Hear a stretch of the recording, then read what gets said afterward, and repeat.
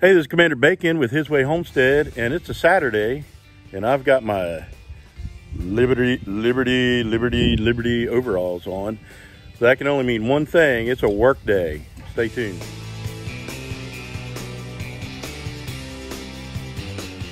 All right, so we got another big project. It's actually a continuation of the other project. So we're gonna put chain link fence. Hey, honey, how are you? We're gonna put chain link fence from that corner of the building, or the house, to this corner of the building. So we've got it all kind of laid out. I mean, the hardest part of any project is making the plans. So we've got the string, there's the gate. You can see the string goes up there, and you might be able to see it. I don't know. We got a lot to do. So then it goes straight from the house. That'll make you dizzy yet? Straight from the house, that corner of the house, so it gets to the gate right here, and then it angles off to the building. And then the other part of this chain link fence project is I can't even see it, over there, tying in our neighbor's chain link to our house. And that pretty much, once we get the other fence in, that will completely fence in our yard and keep our chickens from roaming the neighborhood when we want to free range them. We lost 2 chickens this year they just wandered off. We don't know what happened to them. So that's our project today. Don't know if I'm going to bore you with a lot of the details. Might take a little pictures and this and that. It's really hot. You can see I'm already sweating, but we got a lot of work to do. Don't have a whole lot of time to film it. All right, so it took forever to dig that first hole because our ground is like a rock, but we got the first post set in Quikrete. So that is a gate post. There'll be another gate post there, and that double gate right there that you see right there, that's gonna go there. So next thing I'm working on right now, because we're trying to rent an auger, I'm working on digging that hole for that termination post right there up against the building. So that should be a lot of fun. Okay, here's a little update on our progress. This pole is in the ground with Sakrete, Quikrete, whatever kind of crete you want to talk about. This pole is in the ground with Quikrete. Over there, that pole is in the ground with Quikrete. We still have to dig the hole. Well, not there, silly. Here, right there. Dig a hole right there for that pole. And we had to rent an auger because our ground is hard and it was miserable, and we didn't want to take all day just digging holes by hand. So then on this side of the house, we got that pole in the ground with Quikrete, and we got this hole dug. It's probably a little bit in the wrong spot because we bought a gate kit, and it said it was 72-inch gate kit, and I was thinking that the gate was 72 inches, but no, it was between the poles 72 inches. So I'm about 7 inches too wide in my holes, so we'll have to figure that out. Not a biggie. So then we got this hole up against the house to dig out, and way down yonder, we got 2 more holes dug, and we'll have to put Sakrete in that, Quikrete, whatever, some kind of crete. And that's kind of where we're at right now. It's been really hot. I'm just exhausted. The heat really took it out of me today. Anyway, that's kind of where we're at. We're gonna keep working. Got to finish assembling these gates And then we'll hopefully get more posts in the ground, and that will be good because then we can start hanging fence maybe tomorrow. All right, so we worked a little bit more and we got these 2 posts set. These are gate posts, and there's the gate. So our neighbor is a great neighbor with this pond here, and he lets us take our ducks over to his pond and let them swim. So we needed a gate to access his property. So from the high tensile field fence post there to the corner of his gate, and that's our big grapevine on it, which is awesome looking. It's just not producing grapes this year because the frost got it. But we're hot and nasty, dirty, sweaty, and we smell pretty bad. Good thing you don't have smell-o-vision. But we're cleaning up. There's Quikrete in all the post holes that we could do. We still have 2 more posts, and they're both up against the foundation of the house. Not sure how we're going to do that yet, so it'll be interesting to figure it out. So that's all we got done today, which we got a lot done today. Tomorrow we'll start hanging gates, and in some places we'll string some fence. So we'll not gonna say see you next time because I'm gonna keep going on with this video. We'll see you tomorrow. We'll see you in just a few seconds. See ya. All right, we're back out in the yard. It's still we had a storm come through last night. It's kind of muggy now. It cooled off a little bit, but it's kind of steamy. So right now what we're doing is, I don't know if you can see it. The sun's kind of blinding you. Let me get around here. Okay, so we're driving in our line post here and here so that we can install our fence, which we have kind of just hanging off. We attached it to that corner, and we have the post, the gate post set there and there. So we're trying to put in a fence. Just a little section of chain link to see if we can do it. Well, we're trying. So here's what we got done today. We got that section of chain link complete, done, finished. And it was a challenge because of that slope. But we did get it done. It was our first chain link fence installation experience.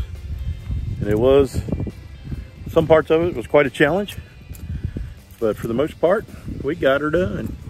So we still got a lot more work to do. We did get the double gates installed. We do have the gates kind of propped up because it rained really bad. And the ground's pretty soft, and I just didn't want the poles to get pulled in a little bit until we had tension on the chain link. So there's the gates. It's getting there. So now we got to make another run to make sure we got all the hardware that we need. Yay. And we're just gonna kick it back a notch and just have a good time. There's my bride. We're gonna go see a movie. All right, so we're still working on the chain link fence, and here's a little helpful hint for you when you have to shorten a piece of chain link. So right here, we've got all this going out this way. We're putting in this section, and we only need it to go right to here, okay? So when you take this piece, it's got a loop just like this one. You see that loop?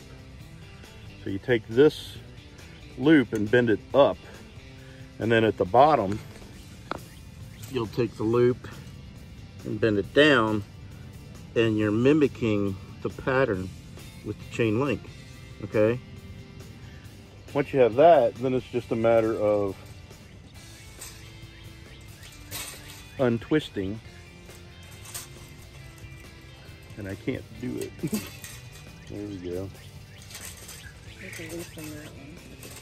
You need to loosen this.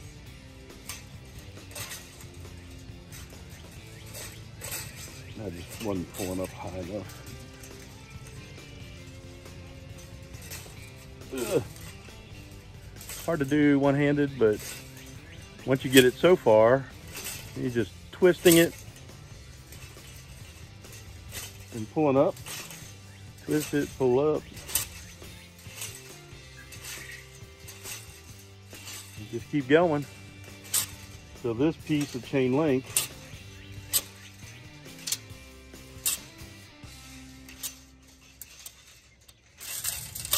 is out of your fence. And that's how you do that. Here's another little tip. I didn't have a stretcher bar. So all it took was I had some ratchet straps that didn't have the hooks on it. It was just a loop ratchet strap. So I put another tension bar about a foot and a half away from the end and pulled the tension on it. And then you put the other tension bar in there and you'll just bolt it up. So this draws your tension. You put 2 in. It's easier with 2 because a 4-foot fence requires 3 tension straps, and it's just easy to avoid them that way if you just have 2. So that's another chain link tip for you. So are we professional fence builders? You might be now. No. Have we ever built a chain link fence before? No. Not before. Probably not after if we have anything to do with it. But here we go. There's our chain link fence. We got a gate that we had to put together. It's on a slope, which was not fun. And it ties into the neighbor's fence. So we have one continuous chain link fence now. You can see all of that. We didn't destroy the neighbor's fence. We're still friends. So all that's good. We just have a little cleanup to do. This is the one side of the house, the one corner, and this will help us to be able to keep our chickens in the yard when we free range them. So let's go take a look at the other major fence. So here's the other portion of chain link fence. It goes to the building. From the corner of the building, we got a double wide gate to drive a truck through, literally, and then it goes to the corner of the house. So that totally encloses this portion of the yard. So I forget, that was like 170 feet, something like that, maybe. I don't know how much it was, but the double gate we got used for a steal, not literally, but we didn't pay anything, so that's a good deal. We got some miscellaneous little parts for free, but the bulk of it we had to pay for. We did have some chain link fence that we got for free, some small portions of it. But what did we get a quote for all this? It was about $3,500. $3,500. And we might have 1,000 in it, so we saved $2,500. So that's pretty cool. That's like making money. Making money. If you don't spend it, you made it. So here's something I want to encourage everybody. We never did chain link fence before. We didn't know what we were doing, but we did a lot of research first. We looked it up, a lot of different sources, watched a lot of YouTube videos. We are not experts in chain link fence. That's why I didn't show a lot of how we installed it, because there's plenty of YouTube videos out there of people showing you exactly how to install it, and they're much better qualified to show you than I am.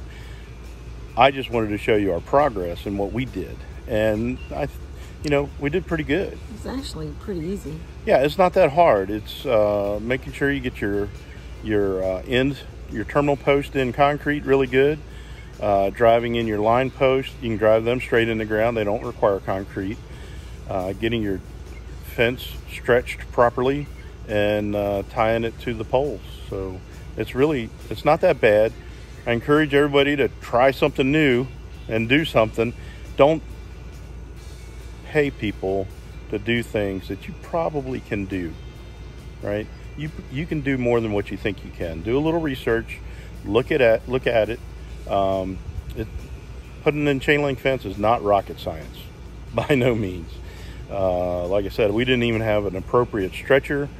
I tried it with the ratchet straps and it worked. All you got to do is put tension on it, and then have enough tension on it that you can put your tension straps to the tension bar. That's it. That's all it takes. So, are you happy? This is a project we've been working on or wanting for a long time to enclose our yard. This will help keep chickens in and predators out. Yeah, unwanted critters out of our yard. It'll help us another layer of defense to keep our animals safe, and also allow us to be able to let our chickens free range, because we had problems with 2 Isa Browns that we got free. I don't know if you remember that video. We had free chickens, and they were layers already, and they like to wander. We found one of our neighbors 2 doors down that way called us up and said, "Hey, is this your chicken on my freezer on his carport?" I said, "Probably is ours." So sure enough, we went down there and it was roosted on his carport, on the freezer on the carport. But we had 2 go the other direction a couple times, and they left and they never came back, and we couldn't find them. So that was also about the time that we had owls attacking our young chickens too. So, you know, could have been dogs in the neighborhood, could have been anything. So this will help keep our animals safe, and that's responsible animal owners need to keep your animals safe, and dog owners need to be responsible and keep your dogs in your yard. That's all I got to say about that. So you're happy. It's hot. It's not as hot as it has been, but it is kind of humid right now. We had raining drizzle on and off, and it's kind of humid. And I'm getting tired of holding my arm up here. So what we're going to do is we're going to say, until next time, don't forget, His way is the best way. God bless, and we'll see you later.